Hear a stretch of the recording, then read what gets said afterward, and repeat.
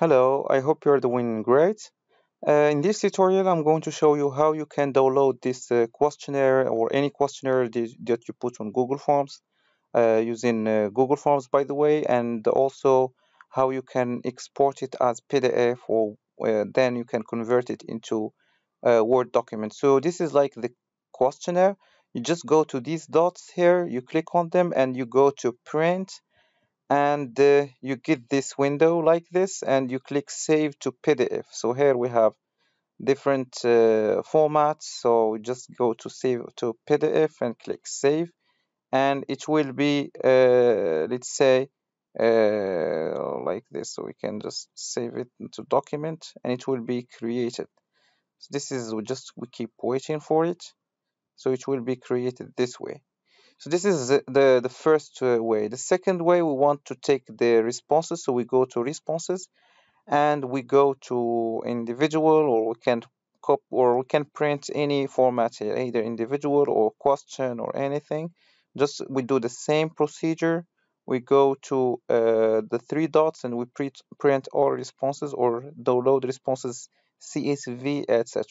So I'm going just to click print all responses and wait for it to be generated. And this is like the second way to take the responses, but this way we'll copy all the responses separately. Okay, this is why it is taking too much time, so we can just go to question or individual. So this is for individual, but for summary we can just include the summary, not everything. So it's better to go to summary, and once the questions or responses are loaded, you can just copy and paste them to Google Doc. Then you can export the Google or Doc as, let's say, Microsoft Office documents. This is the only way you can get the graphs, etc. Or you can just go here and download responses or print all responses. But there is yet another way. You go to this icon and you create spreadsheet like this way, and then you can code this spreadsheet. So there is this data coding, data cleaning, and dealing with missing values, with duplicate values, etc. So the process is called data cleaning and data coding to transform the string values or the qualitative variables into quantitative ones like numerical. The last method is that we can just go to Google Documents, so we can just type it and find it there, and we go to questionnaire and we can just copy the graphs as they are. So just click copy chart and go to Google Documents and paste it. So link to form only editors can update the chart, collaborators can see link to, or paste and linked. So there are like two options.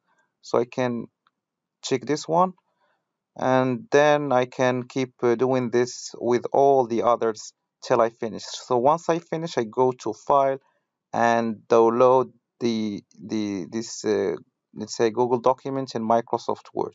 Okay. Then after this, I can also download the questionnaire as a Google Doc. So just go to what is it? So I go to the questionnaire. I click the green icon, and then I should find the word that says so. So what is it? So this one. So I should go to File and click download so that I can download it as Microsoft Excel. So once it is downloaded, I can go and work on it like code it, etc. And I can use some software like SPSS, like Stata or Stata, like R. There are different free and paid software of data analysis, like even Excel. So it's better to use SPSS. If you need SPSS, I have the link to it. You can contact me. You can find details on the description box and the comment section below, so that I can share with you the link to SPSS and other software like Stata 17 and 16, etc. So I have all the most programs of data analysis. Also, I have R, I have Python. So R and Python are open source software of data analysis, but others are subscription-based programs. So I think this is the different methods of data copying, exportation, and importation. If you have questions or remarks or you need assistance, do not hesitate to contact me via one of my social media. I can provide assistance as much as I can, or tips or consultation or anything.